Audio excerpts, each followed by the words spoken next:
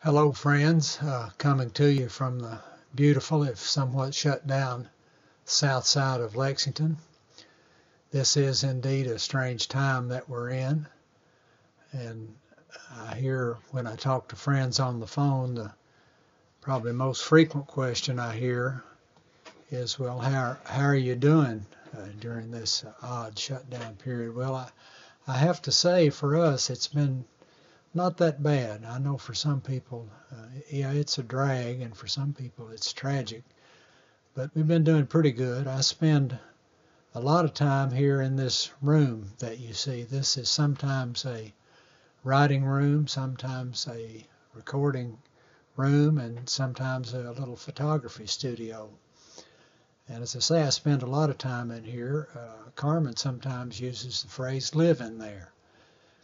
But as you can see, I spend a lot of time with these carvings that Minnie Adkins has done because we're working on another book. And the ones you see are just some of the ones from Ring Around the Moon.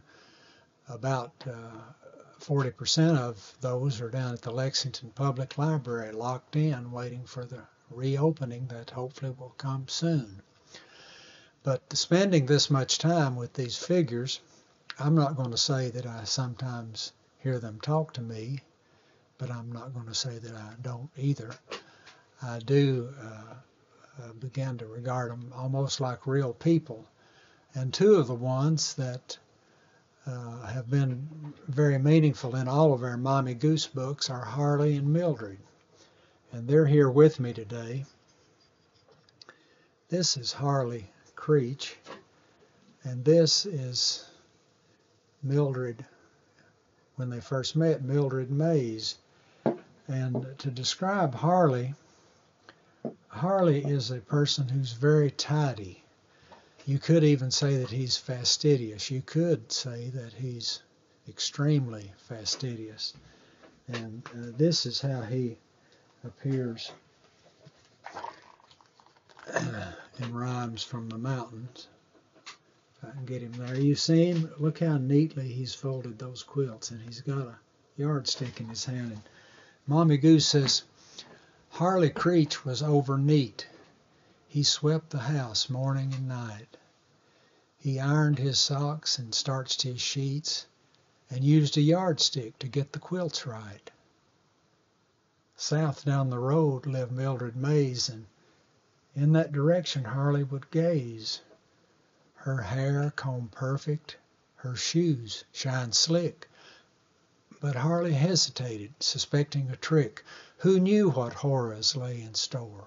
Rumpled pillows, crumbs on the floor. At last his love made him risk the ordeal, and Harley invited her for a meal. He scrubbed the house once, then again. With trembling hand he welcomed her in.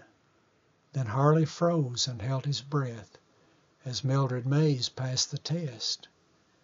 She took one look and said, this place is a mess. Well, that's how they met initially. And Mildred shared Harley's tendencies. And she not only shared them, she exceeded them in some cases. But they stayed together. And in Ring Around the Moon, they make another appearance. If I can find them here. And in this book, we learn that Harley, among other activities, he's a writer.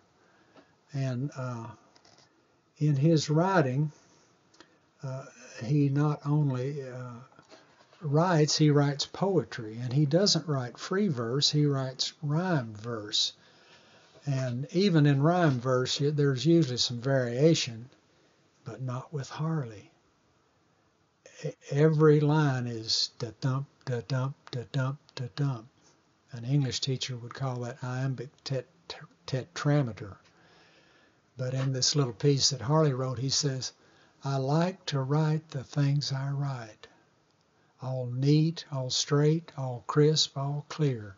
I take the pen and hold it tight and make each mark, each word with care.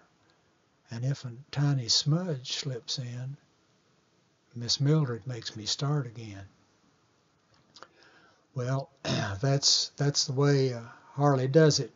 It's true to character. And in the book we're working on now, which has a working title of The Last of Mommy Goose, there's a long story rhyme about Harley and Mildred. But they're older now. They've been married more than 20 years, and they have gray in their hair, and Harley's developed a little stomach that he didn't have in the early days, but they've got their house organized in a very precise way. The house clicked along like a wind-up machine till Mildred went to visit her sick Aunt Jean.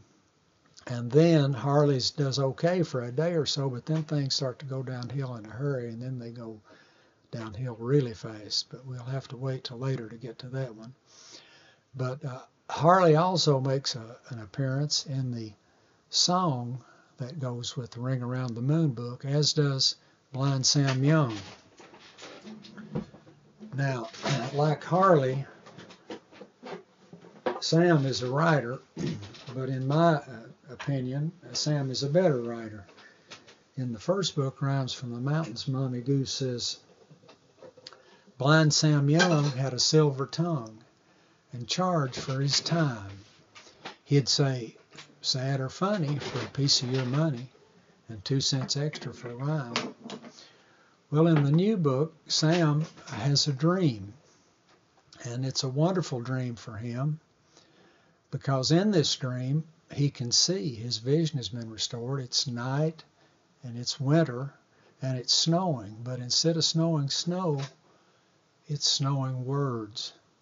And Blind Sam thinks this is wonderful because not only can he see them, but he can touch the words as they fall. He touches them with his hands. Now, Harley witnesses this scene, and though it's cool, it is a little messy, so he's not totally comfortable with it. I'll strap on my ortho musical device, and I'll just do a little bit of this Ring Around the Moon song, in which Harley and Sam make an appearance. Sam Young lives in a sea of black, thinks about the thing he lacks, but when the words come out to play, then Sam Young will sail away. There's the ring, the words are nigh, now they're falling from the sky. Here comes kindly and there goes please, Harley's picking them up down on his knees.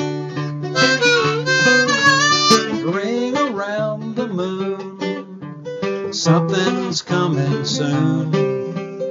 We just heard its snowing words, ring around the moon, tumbling toward the trees, words for you and me. Take your share, they're all still there, ring around the moon. Everywhere they're in the air, ring around the moon.